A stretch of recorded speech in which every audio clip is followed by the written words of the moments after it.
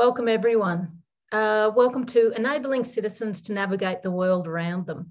I'm joining you from the traditional territory of the Turrbal and Jagera peoples, which is called Kurilpa, or Place of the Water Rat. And I'd like to pay respects to the Turrbal and Jagera peoples, who are the traditional owners of this land, and I acknowledge this land has never been ceded. On behalf of the Global Journalism Innovation Lab, I'd like to invite you to reflect on the histories of the land where you reside and the impacts of colonisation. And you may like to write a note in the chat function to let us know where you are zooming in from today. My name is Michelle Riedlinger, and I am a Chief Investigator at the Digital Media Research Centre at the Queensland University of Technology in Australia. I'm managing the Global Engagement team as part of the Global Journalism Innovation Lab.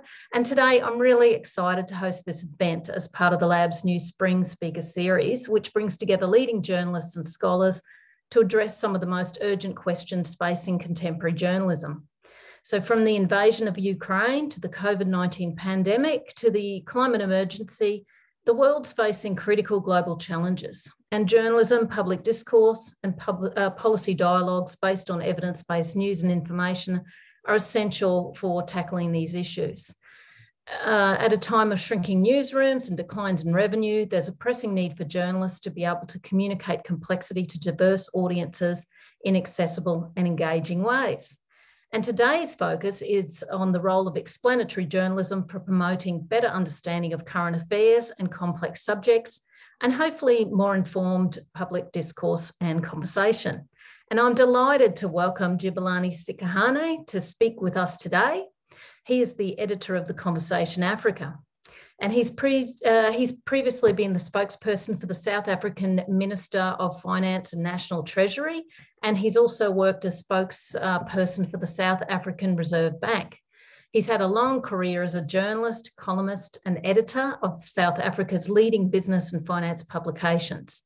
And he was a 2002-2003 Nieman Fellow at Harvard University. So our format today is as follows. Jabulani will deliver his talk for 15-20 minutes, and then we'll move to a Q&A period where I'll moderate for the rest of the hour. Please send in your questions at any point using the Q&A function in Zoom. Just select the Q&A box at the bottom of the screen and then type your questions. And with that, please welcome our featured speaker, Jabulani Sikhakhane. Hi, thanks, Michelle. So should I say good morning, good afternoon, and good evening? Because I don't know where everybody is at sort of globally. Thanks for the opportunity and for giving me and the Conversation Africa this platform to talk about the role of explanatory journalism. The world, I think I'm stating an obvious point that we all know that the world around us has become kind of fairly complex. And I think it becomes so almost on a daily basis. And that's whether one looks at the economy, politics, technology, almost anything under the sun.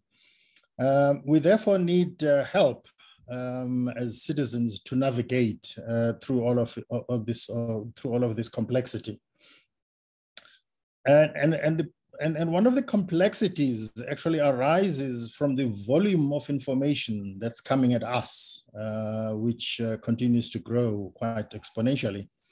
And one of the major reasons why we need to navigate through all of this was actually explained by an American economist who's now late called Herbert Simon back in 1971. In short, Herbert Simon said that a wealth of information leads to a poverty of attention, and concluding that consumers of information had to allocate their attention efficiently among the abundance of information sources. So that being the case, great journalism can help. And one of the elements of great journalism, because there are other elements too, is explanatory journalism. And explanatory journalism, in my view and my experience, and in fact, our experience at the Conversation Africa, is that it does not only create maps that can enable citizens to navigate the world around them, it can also potentially help citizens manage the problem that Simon was referring to. In other words, this wealth of information versus which leads to the poverty of attention, because when there's too much information, people tend to kind of switch off. In fact, there's an interesting concept which I came across when I was working for the South African Reserve Bank a couple of years back, called the rationally inattentive public. It's a term that economists have been using quite a lot. And central banks have this problem that they would like to engage the public, but the public is obviously rationally inattentive, and there's a whole range of reason relating to that. First, the language that central banks speak puts off many people, leaves them out. So, but that's a side kind of discussion. So at the Conversation Africa, we kind of we are guided by 5 key elements when editing copy. And as you might know, the concept of the Conversation, which started in Australia, is simply this, that you tap into the world of academia with all of the insight and the knowledge that's generated there, and you marry that with sort of the journalistic skill of editing to try and simplify things and make them easily accessible. So when we edit copy from our authors, we kind of use these 5 key kind of elements. And in no particular order they are, we aim to try and ensure that the article that we produce or that we've edited does provide a clear picture of what the story is all about, to make it easier for the reader to navigate through the article. Provide perspective or scale. In other words, actually, how big a problem are we talking about? And you can map how big a problem you're talking about over 5 years or over 10 years, or maybe throughout the history of a country or the history of that problem. Context and background does matter quite a lot. It helps kind of illuminate things for readers quite a lot. Then the last one is you do need to tell the reader what the story means. In other words, why does it matter? And some people refer to that as the so what paragraph. And that, well, the last one is then define and explain, because often you come across each profession, whether it's economics or science, has its own terminology. Often that terminology is unavoidable in articles that you're putting together. So if you have to, if it's unavoidable, well, maybe define and explain it, because it helps the reader sort of along. It always, amazes me, but I understand the reason why. For example, the Wall Street Journal will still explain to you what GDP is. They will write gross domestic product, a measure of economic activity, which I always find, wow, it's, whereas the common assumption might be that, well, the average Wall Street Journal reader will understand what GDP is, but they still explain it. So that's what I'm talking about when I mean define and explain. So it's these 5 key elements that help us get as close as possible to explanatory journalism. I say they get us as close as possible because we don't hit the mark all the time. I'll be first to admit that. There are some articles when you go through the website and you find our website, you'll find that, actually, it may tick 1 or 2 or 3 maybe of the 5 elements that I was talking about. And part of the challenge is, of course, the nature of the conversation. As I explained earlier, it's a partnership between academics and us as journalists or editors. So most of the time, well, we have to then to persuade sort of authors to move with us towards explanatory journalism. We win mostly, some, but we also lose some. I mean, there are authors in our experience who said, no, this doesn't sound like something for us. So, you know, we stuck with that. Then the other point I wanted to make is that most, the other problem that, even with explanatory journalism, the problem that you still face is that it will still leave millions of people out. And there are a number of reasons for this. The cost of access, even for material that one doesn't need to pay for, like, you know, the conversations material, you don't have to pay to access it, but we still leave out millions of people for the simple reason that access has a cost other than just merely paying for material. In other words, you have to have data on your phone. Well, first, ideally, you need a smartphone.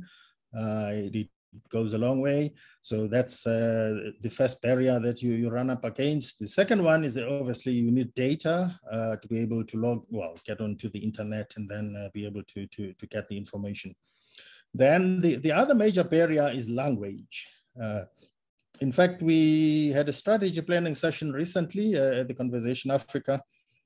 And one of the ambitions that we've set for ourselves is to publish sooner rather than later. I'll start publishing in Swahili as a start, and then we can look at the other languages that are used throughout the continent, at least the major ones. For example, in West Africa, Pidgin is quite big in Nigeria and the neighboring countries. Obviously, it has its own kind of challenges in terms of you trying to publish in Pidgin, because there are a lot of variances within the West Africa part. So we will be starting with Swahili, hopefully sooner rather than later. But that will obviously come with its own challenges as well, because one of the challenges is that knowledge and information is often produced in English or French, which are the two major kind of languages, at least based on the data that I have. So the indigenous languages have not kept up with these kind of advances. At least they have not kept up.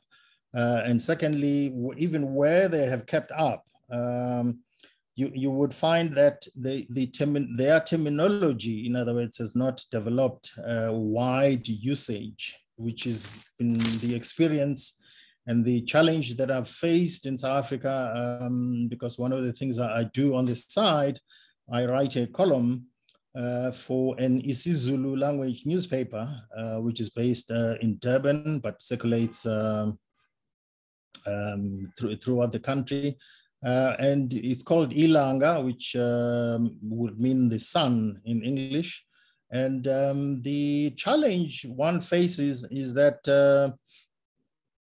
a lot of the terminology because I write a column on business and economics, and a lot of the economics terminology just doesn't exist in isiZulu.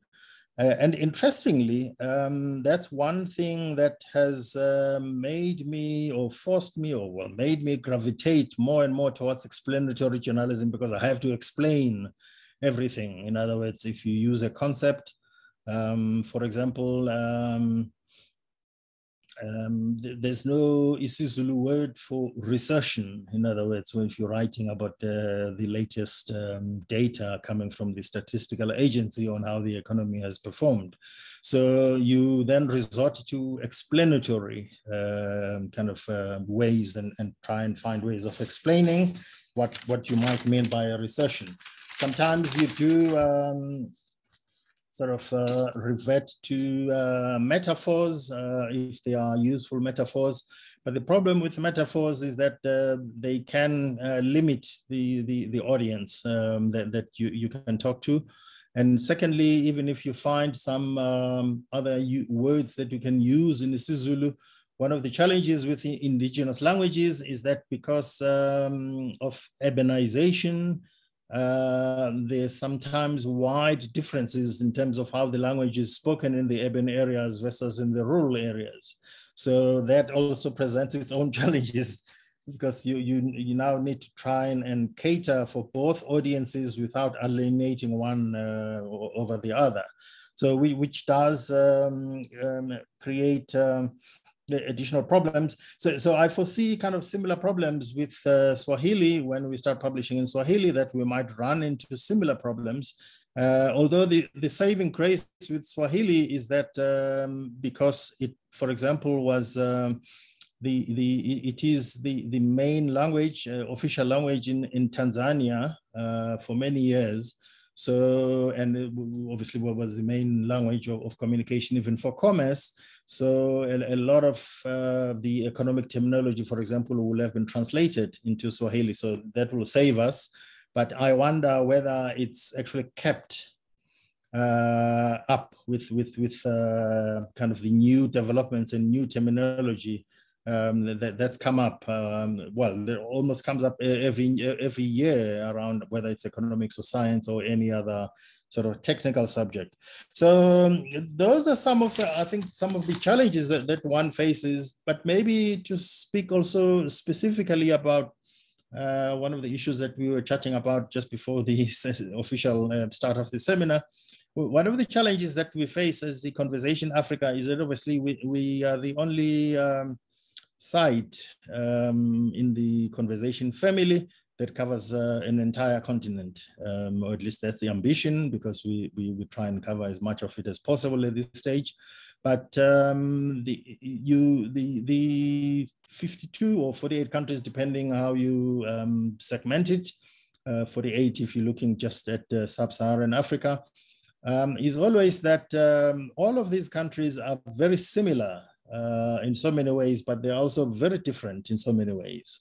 One of the major differences, for example, is that the state of universities, and therefore which has an impact on what kind of research or who the ability to do research, varies quite a lot.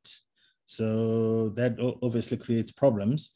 And we also find that a lot of academics will come back to us and say, yeah, well, since you guys don't pay, in other words, for people to write for you, I've got very limited time because I've got an overload of teaching that I'm doing. So for me to write for you would mean I'll be taking off my leisure time. So, but you don't pay, so that sort of thing. So that does obviously make our explanatory journalism ambitions kind of blunted to some extent, because we're not able to get content from every country that we would ideally would like to kind of help the rest of the world, plus the citizens of that country, sort of understand what's going on. My starting point has always been, and I'll explain where the starting point comes from. My starting point has always been, for example, that when it comes to economics, everybody participates in economic activity. It's whether as workers, consumers, employers, or in any other capacity imaginable. Yet the discussion about economics often leaves most people feeling that, well, this is not for us. Well, GDP happened. Sorry, something popped up. So GDP happens over there, and we are here. So, well, they're having this discussion about the economy. So this discussion is not about us, right? And where this starting point comes from is that some years ago, I was in the village where I grew up, sitting with peers, and some of the folks were slightly older than me. And and all of them were unemployed, and they were having this discussion about increases in petrol prices in South Africa, which there'd been quite a lot happening, as it is the case now. And I found the discussion very interesting, because obviously one they didn't understand how the petrol price is calculated, but they were having these animated discussions about the reasons at least from their understanding of why petrol prices were going up. So I decided not to explain to them, how it works. I thought, okay, let me just sit back and listen and see what they conclude. And that discussion stayed with me over the years, has stayed with me over the years. And until kind of a couple of years back, where I concluded that actually what it was telling me is that even unemployed people are interested in economic subjects. But the way we discuss them, the way we write about them, the way we debate these issues is exclusionary. Well, largely because of the terminology and maybe even the platforms where these discussions are taking place. So if we want to reach as wide a population as possible, one has to find ways of overcoming these barriers, whether it's terminology, whether it's the platforms. I say so also mindful of the fact that obviously not everybody, in other words, is going to be pulled into these discussions. Hence why I say we need to reach as wide as possible, because some issues are of no interest whatsoever. Maybe like for example, a decision by a central bank to increase interest rate, short-term interest rates might not animate the same kind of passions amongst the group that I was talking about, as the petrol price increases might. So you will have those differences, and I think I'm quite happy with that. I don't think we can overcome that. So let me stop there for now and see if there are any questions or comments.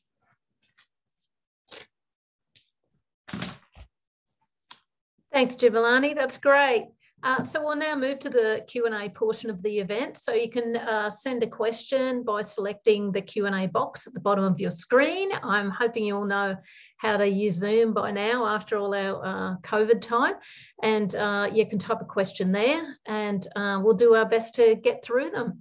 And so can I start with a question just about, given the broad scope of the Conversation Africa, I'm just wondering about pitching, because pitching is such an important part of journalistic work.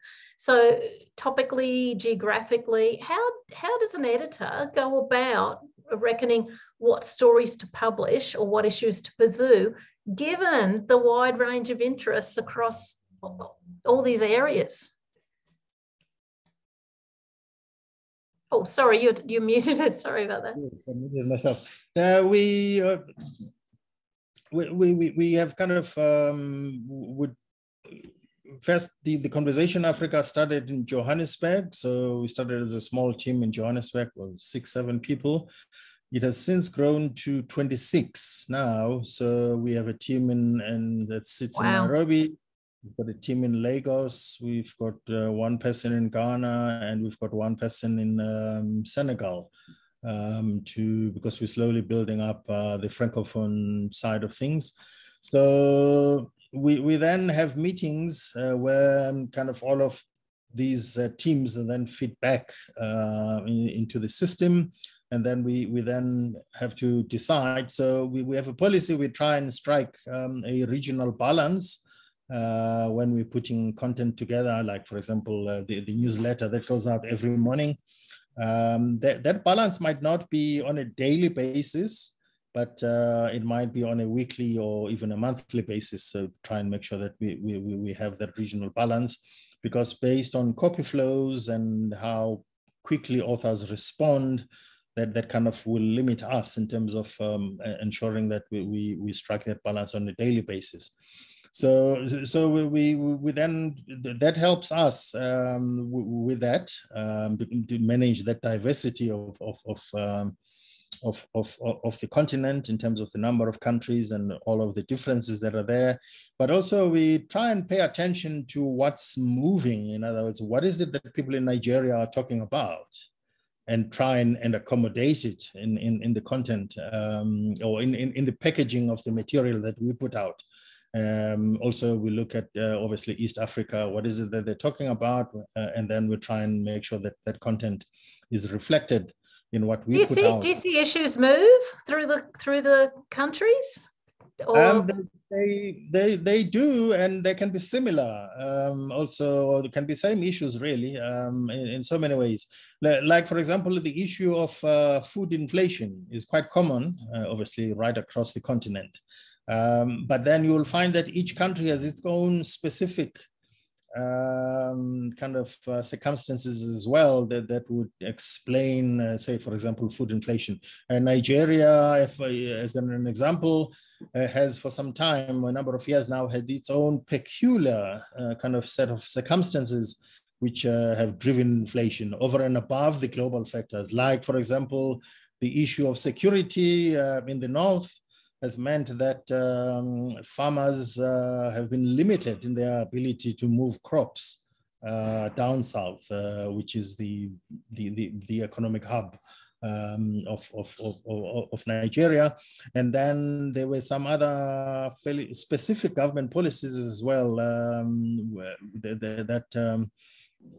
I think they stopped imports of certain food items to try and encourage sort of domestic production of those items without much success. But then that has meant that then the prices of those items has had to go up because they are in short supply. So those are kind of fairly specific to Nigeria. South Africa may have its own also specific set of circumstances. Similarly with Kenya, which for the last 2-3 years, if not more, has had a swarm of locusts and also some drought in parts of Kenya. So those will be sort of fairly specific to a particular country, but broadly the issue of food inflation is quite common right across. Issues of energy are common right across. Obviously climate change would be common right across. So yes, there are differences, but there are also similarities. So that helps often. I want to come back to climate change, but we've got a question here in the Q&A, so I'll read it out. How important is social media versus, great question, how important is social media versus personal contacts in your daily work when keeping track of relevant news topics across Africa? How do you keep on the pulse? We do, I mean, reference social media. It's noisy, as you know, kind of often heated. Often there's a lot more dust, heat than light, you know, on social media. But it can provide you with some useful signals to certain things, but you shouldn't take it at face value, in my view. I mean, and unless you're talking about the social media kind of posts of a central bank or Ministry of Finance, in other words, the official sources. Others, you would kind of see, oh, there's a lot of dust that's come up over that particular issue, and then we'll then kind of use that as a signal. Okay, let's go and see what exactly is going. So what we tend to do is we may call a few of our authors on that particular subject and say, hey, look, we see that there's this thing happening here. What is your understanding of the issue? And that will then help us. If that particular author we've spoken to can't help write an article, he might then also refer us to either to somebody else who might be able to help us, or we do a search on the internet for research. Who's done research on that issue most recently? And then that we will then use that as a basis for approaching that author to see if they can help shed some light on that particular issue that that sparked all of the dust on social media. So what's your balance between accepting or pitching? So authors who pitch to you versus your commissioning, going out and asking authors to write an article. What's your balance? I know it's probably dependent. I don't remember the data now, but when we started, we were obviously 100% us calling, harassing academics and asking them to write for us. That's changed quite a lot over the years. I mean, over the 7 years that we've been publishing. We have a lot of content that gets offered to us by people pitching sort of story ideas, and then we have a small committee of 4 editors, senior editors, who then go through the pitches, and then we will decide which ones we accept. I think in Australia now, for every pitch, you know, it's 1 in 8 that get accepted. You know, because it's been going for so long. So sometimes it's a matter of time, you know, before they. Yeah. And also, I think it's a matter of in Australia's case, I mean, the state of their universities as well. So that, you know, relatively all of the universities are in good shape relative to where most of the universities on the continent, on the African continent, will be. So that's a great point. Yeah. We don't have that luxury yet of of turning that many away. So we probably tend to accept probably 85% of what gets offered to us, although we do engage with the authors to try and steer them in the direction in which we think the material ought to focus on, because sometimes the pitch, you may find that it's slightly off the topic a little bit, or slightly off focus, out of focus. So we'll have to negotiate with the author to try and bring it to the kind of focus that we think would work for a generalist audience. The journalistic flair. Yeah, and most authors I find are quite open to kind of to that sort of nudging. Some obviously will kick up a storm, but you know, most are fairly open. Yeah, they want to engage. We've got a question here in the chat. I'll read it out. According to a widely used readability measurement, the Conversation Canada is written for readers at 12 to 13 years of education. Does the Conversation Africa similarly target readers with at least a high school education? I would say so, because we use the same kind of readability sort of index or system, which is quite common across the conversation platform, because we all publish on this and edit on the same platform. So it will be the same right across the conversation family. It helps, because you know you have to aim at something to try and get to the content to kind of a certain readability level. It can at times feel like a fairly technical exercise, but it's useful in terms of creating that kind of target that you can aim for. Otherwise, you will just be shooting into the dark. Yeah, like you said, people caught up with the terminology, feeling like it's not for you. I've got a question here in Q&A. What are the most popular sections of the Conversation Africa, both in terms of readership and pitched articles? So it's popularity, yeah. Readership, I find that politics tends to be the most kind of well-read, and so is science, by the way, particularly things that are explanatory, or new developments or new findings that have been made by scientists looking into, you know, particularly those scientists that go out there and look for old things that have been buried in the ground or hidden somewhere for millions. Archaeology is huge, yes. So those tend to be very, very well read. Politics, science, health. The best readership we ever had was obviously COVID-related material, especially in the first year that it hit. We got quite lots of readers for it. But then in subsequent years as well, whenever there's been a new development, like a new variant found, that has tended to be very kind of have quite a good readership, which is kind of fairly well spread across the world. And then business and economy as well, I mean, doesn't do that badly. Interestingly, it depends on the topic and the issue. I mean, if it's a topical issue, and the article kind of is pitched, excuse me, at the right level, it will attract readership.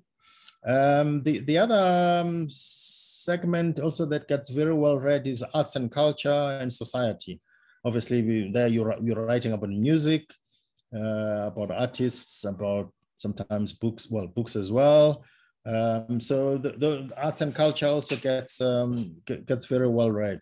Then environment and energy, depending on what the issues are as well, and how topical they are.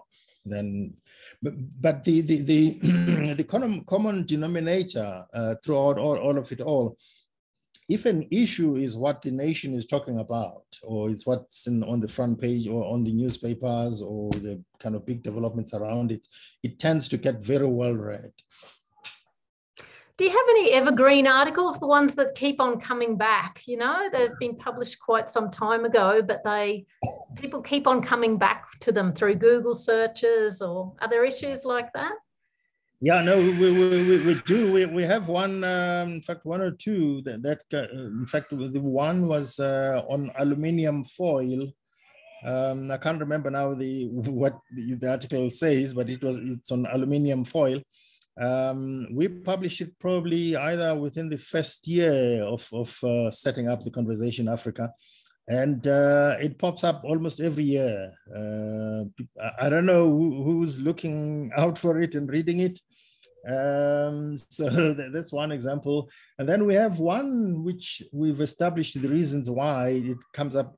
It has popped up every year for the last 3 years. And we've worked out that the reason it pops up at the beginning of each year is because of school assignments.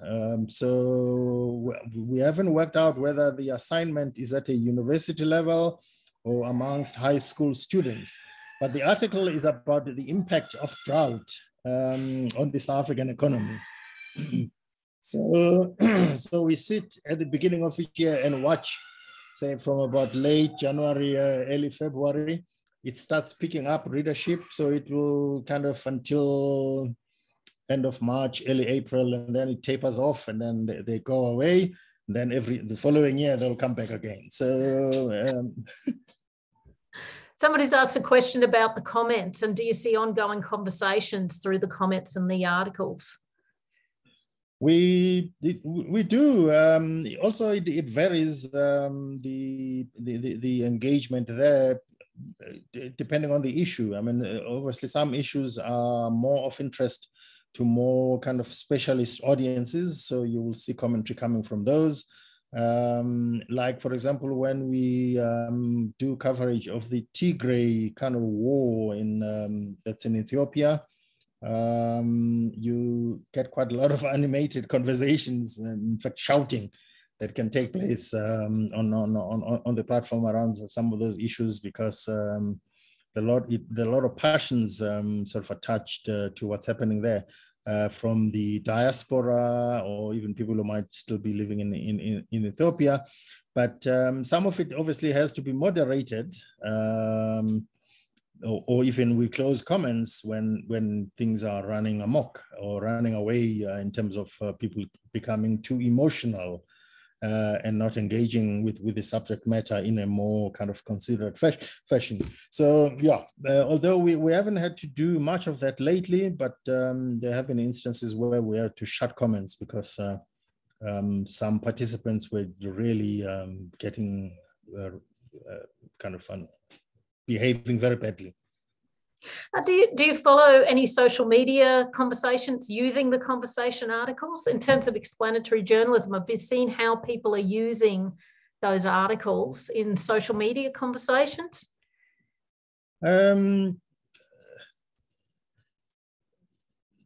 Well, the three platforms that are kind of social media platforms that I tend to follow kind of personally will be obviously Twitter and LinkedIn.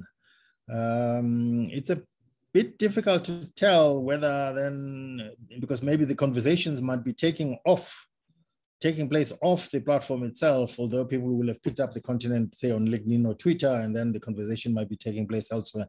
So I haven't noticed or come across any specific conversation taking place. Although anecdotal evidence, in other words, stuff that you then pick up when you move around in kind of physically in certain circles, would then tell you that people are using the content for further discussions. Some would use it for assignments to help their school kids. When they're doing assignments, that will kind of help them with some of the explanatory material that they may need to be able to understand either a particular subject. Yeah. I'm interested in your take on what's happened with Twitter recently, but we got a couple of questions in the Q&A, so we'll come back to that if we've got time. Have you experimented with audio formats, perhaps partnering with radio broadcasters? I know radio goes wide. Yeah, look, radio remains the most important platform, I think, on the African continent, as it probably would be in most other countries. We've, for how many years now? 2-3 years, been doing podcasts. We call them Pasha. So we've done that, and then we've just started a sort of the article reading, in other words, embedding audio of the article in the articles themselves, which we hopefully will be scaling up shortly. And then obviously the other ambition is to ensure that most articles are kind of multimedia, kind of rather than just one medium. Pasha is done reasonably well, but it needs to be scaled up, in other words, so that we can produce it on scale and ensure also consistent quality throughout. So how big is it now? What's the audience reach? I think the probably highest listenership we've had on one kind of podcast will be what, 12,000. We need to kind of really grow it and ensure that we're producing those podcasts consistently, because we haven't been, for staffing reasons really, we've not been able to be consistent. I mean, we are donor funded, so that also does come with its own limitations. You can't grow the team as fast as you'd like to, so you have to fundraise at some point. Yeah, the value proposition, and that's where the explanatory, the benefits come in. But yeah, it's a long term. Yeah, so it's a long process. So, but we are working on it because we thought that if the more kind of audio content we can produce, the easier it will be for us then to start working with radio stations. Yeah, that's right. You've got something to show them. We've got something that they can just plug and play, I mean, if they so need. Although what has been happening is that we found that particularly in South Africa, but this might be the case in the other countries where we operate, that radio stations will take the content and then call the author, sort of say, well, you've written this article, blah, blah, blah, blah, so can you talk to us about it? So at least we do have a relationship with radio, kind of, however indirect it might be at this stage. Ideally, we would want a much closer sort of working relationship, particularly with the bigger sort of radio station owners on the continent. Yeah, so maybe we'll come back to that, thinking about republishing and rebroadcasting. But I've got a question here. How much collaboration potential do you see among the different conversation platforms worldwide? Well, there is already a lot happening. For example, there's been a big project around climate change, the climate change conference that took place last year, for example. So there was a globally coordinated coverage of that. So the teams from the various, from these various conversation sites were working together to produce content, which we then publish across all the platforms. But outside of also of things that we're working on specific collaborations on producing content, we publish each other's content anyway. I mean, we we have, as the Conversation Africa, we have a lot of readership that sits in the US. In others, so we kind of get that benefit of being part of the global platform anyway, and we will use a lot of the content that the rest of the Conversation team will produce. In fact, in our newsletter, you would see that it will be the African content, and then there's the international at the bottom, which is the content that comes from the other countries, which helps. Like, for example, I mean, the what's going on in Ukraine, we rely largely on the rest of the Conversation family for what they're reporting, and we'll cover that. We will then just focus mostly on what the impact is on the African continent, in terms of food prices and fuel and that sort of thing. But for the rest of the coverage, we'll get it from the rest of the family. So that would be the same for COVID-19 and also climate change. You'd look at some of the global, but local. But yeah, global and local, combination of those two, because in fact, I find that a lot of our readers, even say, for example, people I know in South Africa, who also would go to other sites, sister sites, and read things up. And then some of them will tell me about something that I haven't even seen myself. Hey, did you see that article? It talks about this. So readers also do that, kind of navigate the entire sort of global conversation platform, and they find things there as well. How much do you think, in terms of republishing or rebroadcasting, that adding benefit? I know for Australia that now public broadcast, ABC, The Guardian, these articles get, a lot of republication. Do you see that in terms of trusted sources or other sources as a way of reaching a wider? How's that going for you? I guess I feel like that's one of the models for the conversation. And so, yes, there are hurdles there, or? No, it is a big part of what we do. So we will have a unit that focuses on working on republishers. So reaching out to them, showing them how to publish or republish content properly, so that we can see and get the benefit of the readership that's coming through that republication.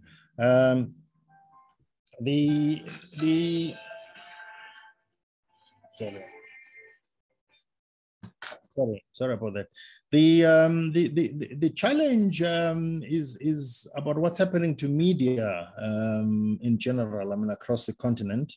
Obviously, the traditional media platforms are facing financial strains. So, in some instances, the readership has declined, so that kind of comes through in some instances, but we still kind of get a lot of readership from republishers,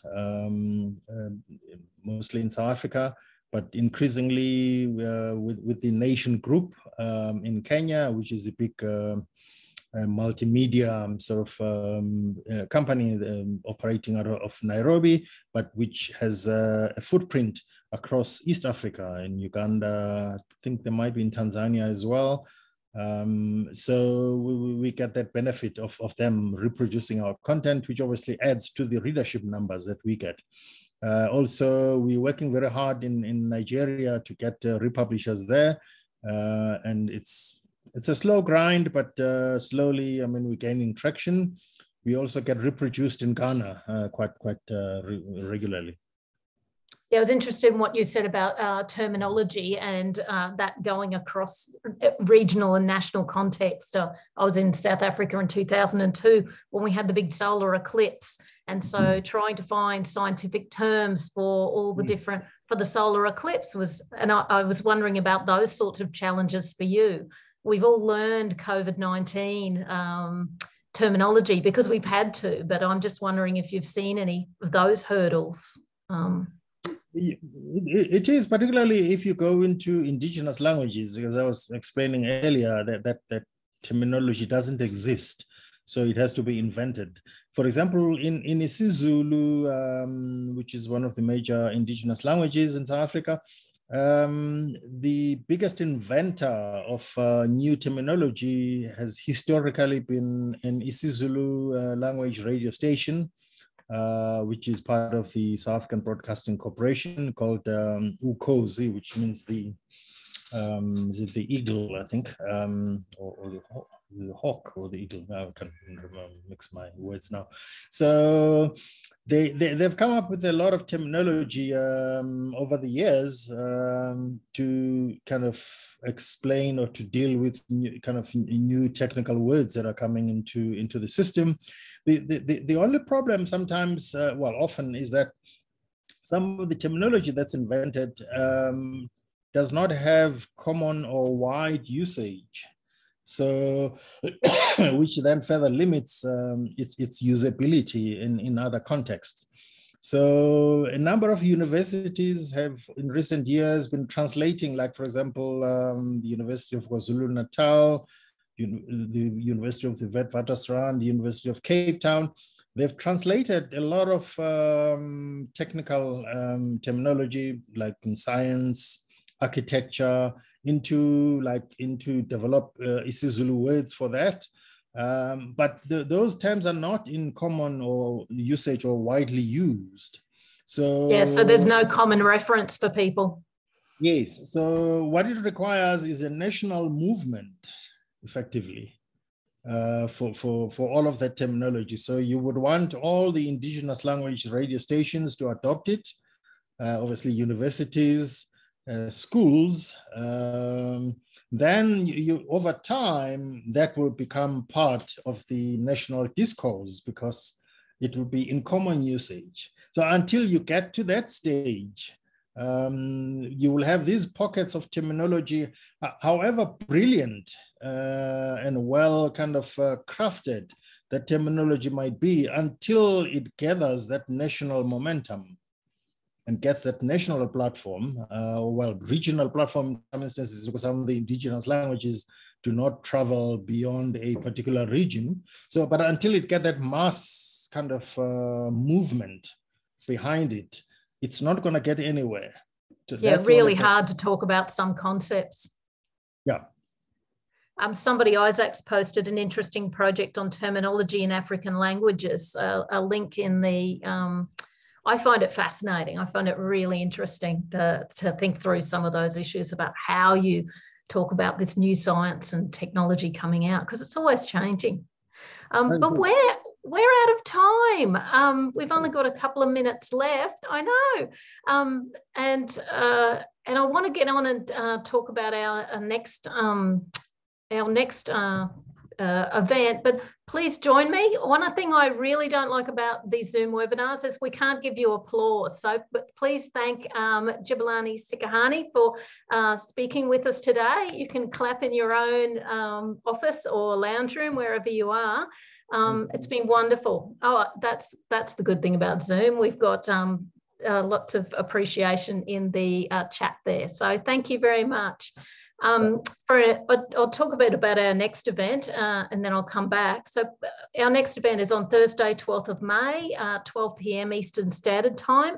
And Dr. Yasmin Jawani, the Concordia University Research Chair in Intersectionality, Violence and Resistance, will deliver a talk on the journalistic myth of objectivity and consider what it means to write the unpopular.